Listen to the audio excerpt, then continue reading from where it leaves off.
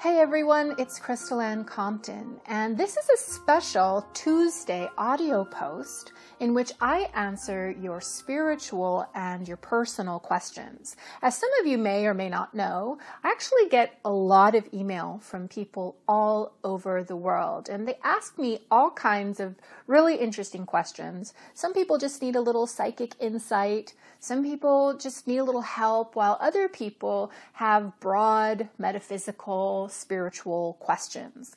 But because I no longer give one-on-one readings, I am often unable to answer these questions. And I wanted to find a way to be able to ask you to send them in so that I could take them to Spirit and come back and give you an answer, because I really do care about you. I also know that a lot of the answers that Spirit gives don't apply to just one person. They actually apply to many of us, because you'd be surprised. So many other people that you don't even know are going through circumstances and experiences similar to your own. So when Spirit answers one person's question, it is common that many people get answers that they need. Each week, what I'm going to do is post my answers to 3 personal questions and 3 spiritual questions. Now, the personal questions are kind of going to be like mini psychic readings that are specific to one person. But again, the answer that I give that one person is likely to apply to a lot of you. The spiritual questions, on the other hand, are going to be broader in scope and will cover all kinds of different topics. And here's where I really want to encourage you guys to get weird. Like, I love the weird, complex, metaphysical questions. And so you can ask me anything. It could be about chakras, it could be about aliens, it could be about fairies or the Akashic records, you name it, and I'm willing to answer it. And if I don't know the answer to the question, I will definitely take that into session to get the answer from Spirit. And speaking of Spirit, I just want you to know that this entire process of answering your questions is divinely inspired. And so as I move through the questions that you send me via email, Spirit actually prompts me as to the emails that I should select. And I do believe that's because the answers that Spirit gives, again, are going to apply to many of you out there. Now, if you'd like a spiritual or a personal question answered, I encourage you to write me via email at tuesdayquestions@crystalanncompton.com. That's tuesdayquestions, which is one word, at crystalanncompton.com. I've also included a link to that email here in this blog post. Now, last week when I first announced that I was going to be doing this, some of you actually sent your questions to my personal email. I am unable to answer any questions that are sent to any other email address than tuesdayquestions@crystalanncompton.com. So please make sure that's where you're sending your questions. Now, without further ado, and since all of that administrative stuff is out of the way, let's get right into the first question that's been selected. This question was asked by Jeannie S. She asks, what is the best way to deal with interdimensional beings that are service to self, and also to get rid of them if necessary? First, what I'd like to do is just explain what an interdimensional is, because I realize that not everybody is familiar with that term. An interdimensional is simply a being that can travel transdimensionally. In other words, it can travel from its dimension into various other dimensions, and specifically into our dimension. Now, human beings are actually also interdimensional beings insofar as we can also transdimensionally travel. It's just that most of us don't really know how to do that. But that's what an interdimensional is. We do tend to consider interdimensionals, however, as aliens. And that's where the service to self thing comes in, because aliens are a lot like people, or interdimensionals are a lot like people. Just as you have some really great people, you also have some really terrible people. Same thing with interdimensionals. You have some service to other interdimensionals, and these are the good ones. They're here to help us and to help others. But you also have the service to self interdimensionals, and they are running their own agenda, and they tend to be lower in vibration or negative in energy and vibration. And so she wants to know how she can get rid of these service to self or lower vibration entities. And I have one word for that, and it's dominion. I'll say it again. I love the word dominion. What is dominion? Well, a lot of us come out of the Christian paradigm or the Christian system, and when we were in that system, we were taught via the Bible that in the beginning, God gave man or humans dominion over the planet, dominion over the animals, dominion over the oceans, etc. But what God also did, and really the most important thing God did, was God gave us dominion over this dimension. That's right. We have dimensional dominion. This means that there is no other being, whether of this dimension or otherwise, that can share our space, make themselves manifest, do anything to us, interact with us in any way, unless we allow it. Or, if we allow it, they must do so according to our terms. This is our dimension. We have dominion.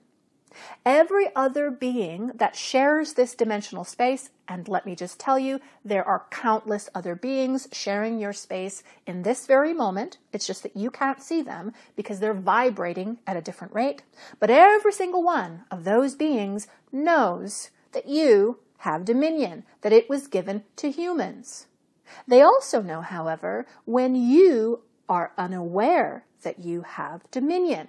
And so it's these beings who share our dimension, maybe they're in the astral or they're in another level, who make themselves manifest or materialize in our environment and proceed to frighten us or oppress us or harass us because they know that we don't know that we have dominion. But the moment we do, the moment we know and we step into and occupy the energy of our power and sovereignty, that's when all of these problems go away. And it's not just the beings in our dimension. It's the beings in any dimension. If you enter the human dimension, you are entering a zone where humans have dominion. And so, Jeannie, you don't just need to know this. You need to run this. You have to run the energy of dominion. The beings themselves must feel that you know that you have dominion.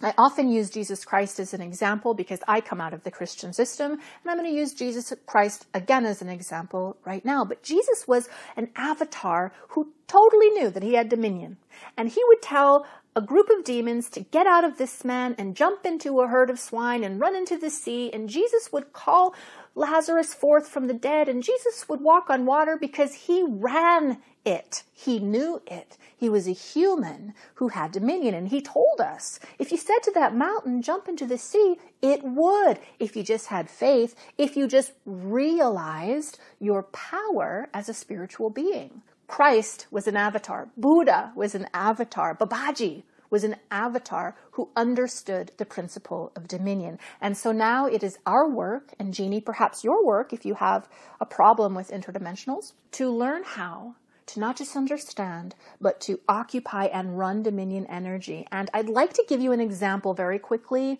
of what that feels like, because it's one thing for me to tell you, you've got to run dominion energy, and quite another thing for you to actually know what that feels like so that you can run it. Right? So let me give you an example. This is actually an example that I used in a class that I gave a few months ago called Everything Psychic. So some of you I know are my former students. I'm going to give this example again. You might hear it twice, but that's just because it's so powerful. Here's a great example of dominion. Imagine if you had a child, and that child was about 4 years old, and you knew the child was in the living room watching cartoons. And you got up and you began to approach the living room, and the child couldn't see you yet because maybe you're in the hallway. And as you approach the child, you hear what sounds like somebody else in the room. And as you listen more closely, you know somebody else is in the room, and you hear what they're saying to your child.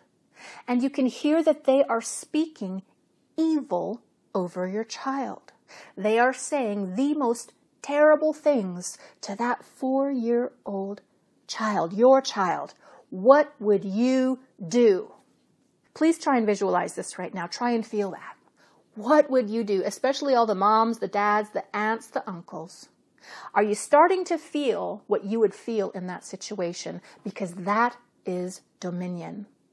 If that were me, and I was rounding the corner, and I came upon somebody speaking evil over any child, you better believe I would take that person by the scruff of their neck and escort them, not gently, out of my house. I would make sure they were out of my space, never to return again, because that's my child. This is my house. You don't get to come into my house and do that to my child. That's dominion.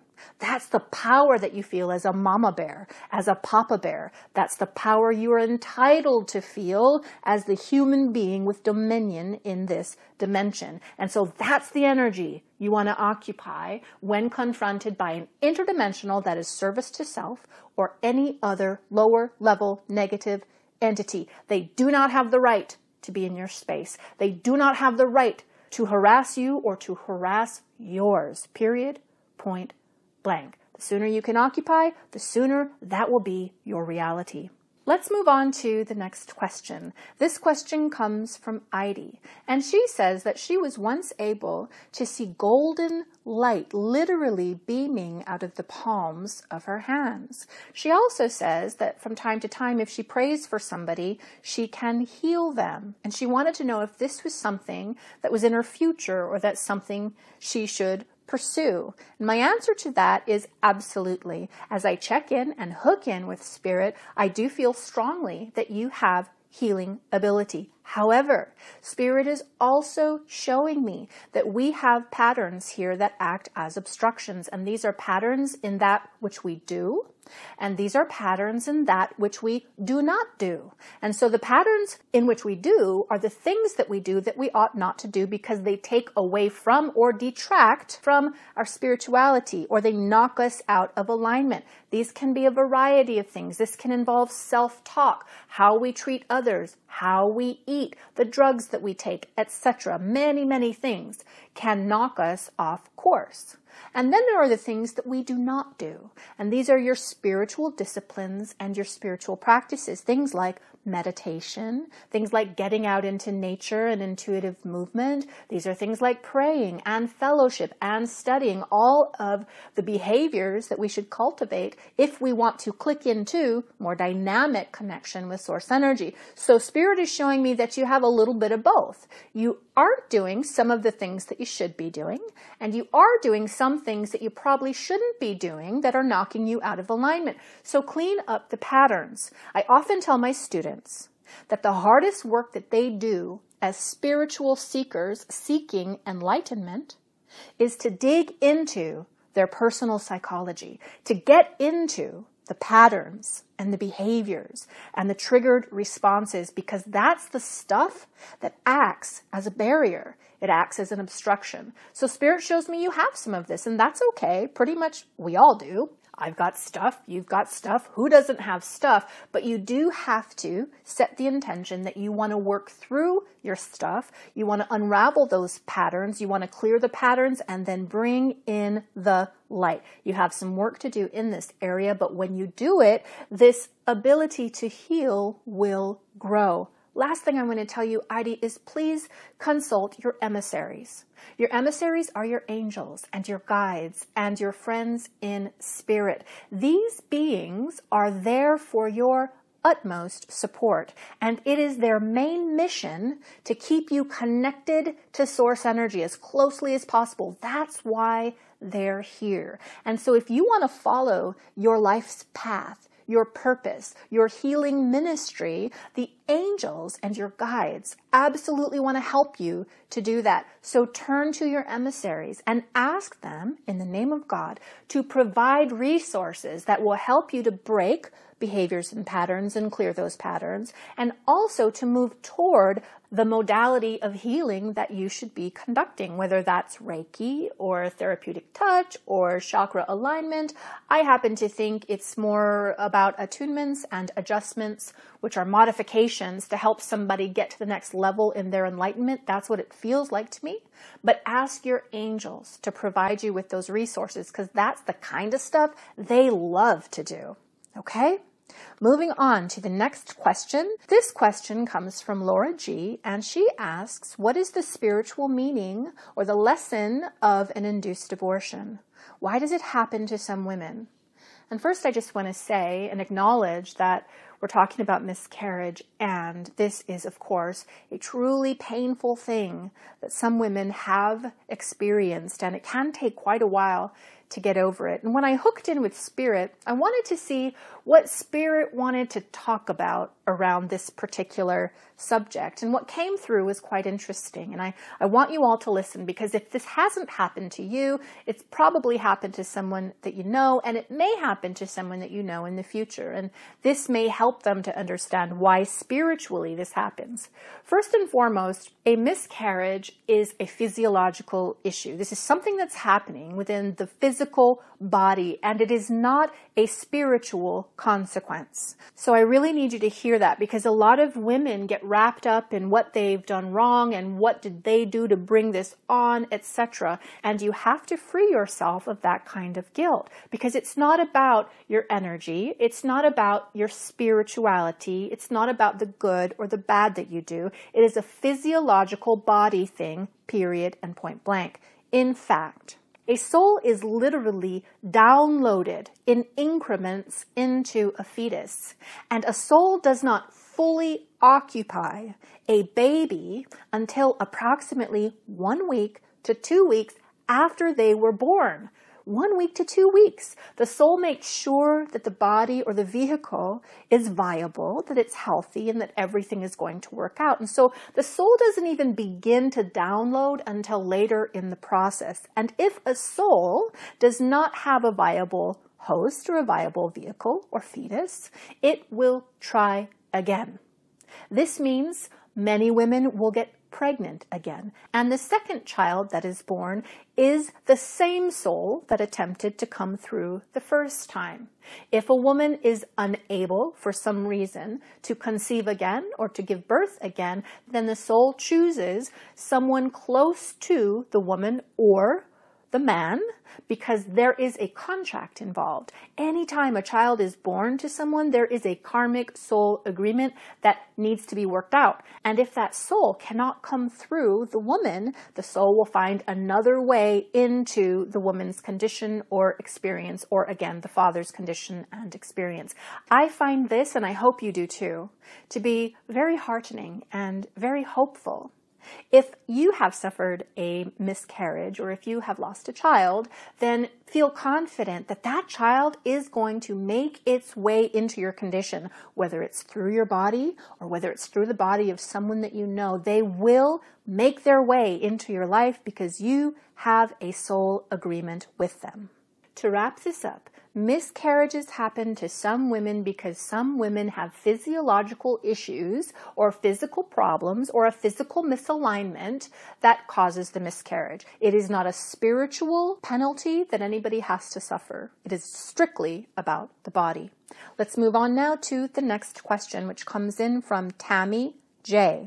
Tammy says that she's feeling a bit lost. She doesn't know her contracts or her life purpose. She also feels like her time in Boise, Idaho might be coming to an end, and she has a niece who lives in Big Bear, California, who is encouraging her to move to California, and she wants to know whether that move is a good move to make. Well, when I checked in with Spirit, the first response I got was a strong response, and that was a yes. Yes, this place is a good match for you. And then what Spirit said was that you should be visualizing this space before you get there. And so you send your energy and your consciousness and your intention out to Big Bear or to the place that you want to live, and you begin to design the life in the mind. You begin to design the life in the intentions and in the thoughts, and you go forward this way first to prepare the space for you. Begin now to see it for yourself and to visualize. Another thing that came through, Tammy, was interesting because I don't obviously know you. I don't know if you're married. I don't know if you have a significant other. It kind of doesn't feel like that for me, but there is someone in this location. So in this Big Bear, California location that you are supposed to partner with, meet, perhaps get into a romantic sort of a relationship with. I don't know if that's something that even interests you, but it doesn't have to be romantic. It could just be a very important human relationship that you're supposed to experience that takes place in this area. So this is just another reason that Big Bear is actually a good choice for you. Keep in mind, of course, that I'm an intuitive on the internet, and you should never replace anybody else's judgment for your own. So really tap into your own intuition and ask yourself that question, because your spirit will always respond. Your body is always talking to you, and your body will tell you exactly what it is that you need to do. But on my end, it feels really good. The next question is from Shonda W., and she says that she's a nature person.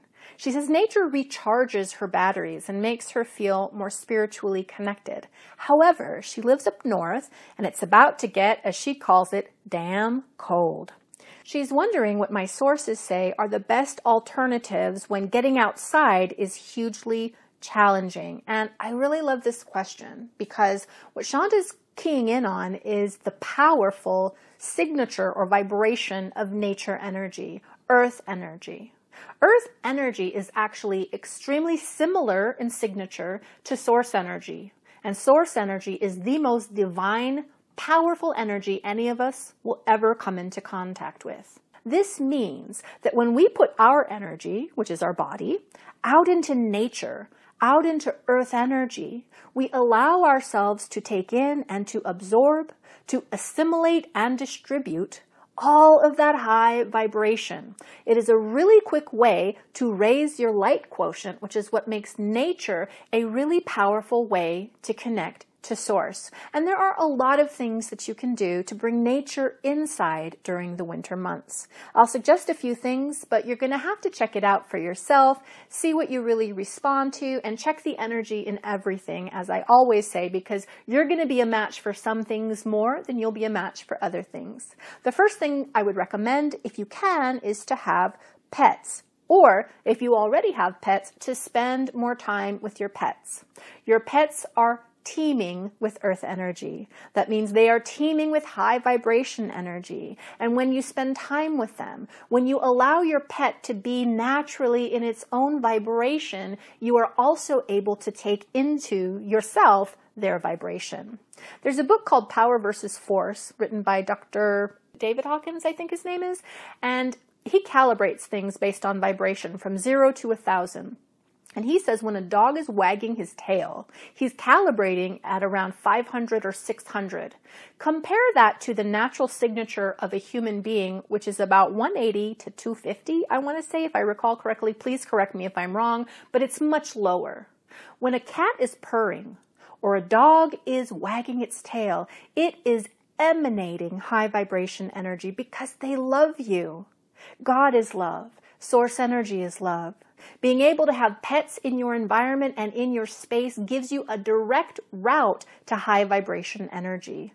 If you can't have pets or animals, you can do something like bring in living things, plants, and flowers. You can have a water feature because water is also filled with earth energy. I know at Bed Bath & Beyond you can get little fountains. There's all kinds of different things or different ways that you can bring in plants, flowers, and water. But one of the most powerful ways to bring the signature of nature into your home is through crystals and gemstones. Now, crystals obviously come from the earth, and they're also programmed with their own specific energetic attributes. So they're resonating, they're vibrating with earth energy, which is nature energy, and also their attribute. Some crystals are protective, Some crystals are helpful for channeling, some crystals anchor spaces, etc., etc. So you can actually use those crystals, interact with those crystals in order to take in more nature energy. And one of the best ways to do that is to create a crystal grid in your home. A crystal grid is just a grid that is based usually on a sacred geometrical pattern or some other type of pattern, and it anchors specific spaces in your house, and it allows specific energy to run through your house. It really literally creates highways and byways and ley lines within your house that match or are calibrated to the energy of those crystals. And so if you select high vibration crystals and then you set them out in your space to create a grid that is always running and it is always expressing energy, you are bringing nature energy by virtue of having those crystals into your space. But again, there's a lot of different ways to bring nature energy indoors until such time as you can get out again to enjoy beautiful spring, beautiful summer, and beautiful fall. The last question is from Cara L, C-A-R-A.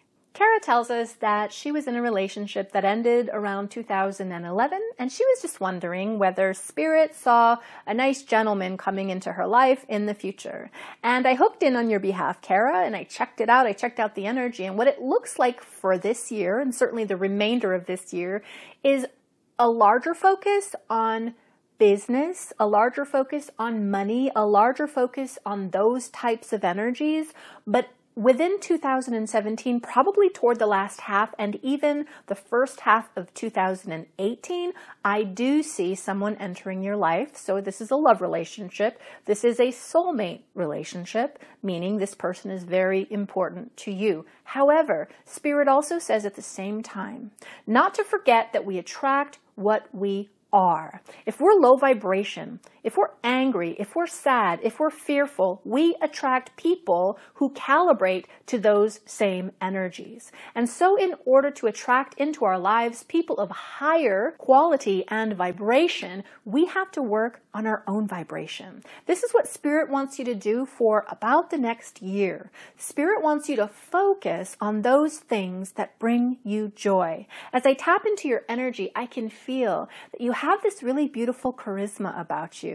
You're a creative, expressive person, and so you probably have creative interests. You want to make sure that you are spending enough time doing those things that you love to do, doing those things that you know stir these beautiful, passionate energies within you, because that creator energy, that passion energy is extremely high vibration. Don't forget, God is the ultimate creator, and anytime we create something, no matter what it is, we are tapping into that high vibration creator energy. So the more time you can spend working on your vibration, working on yourself, doing those things that you love, the more you'll augment or modify your vibration and raise it, and then the gentleman comes into your life. So not right now, but definitely coming in about a year, but you need to prepare yourself before he gets here. Well, that was our last question, and I just want to thank everybody who listened to this broadcast. I hope you come back next week to listen again to 6 more questions and 6 more answers. And if you have a question, please feel free to send that question to tuesdayquestions@crystallandcompton.com. Until then, I hope that you're having a beautiful day wherever you are on the planet today.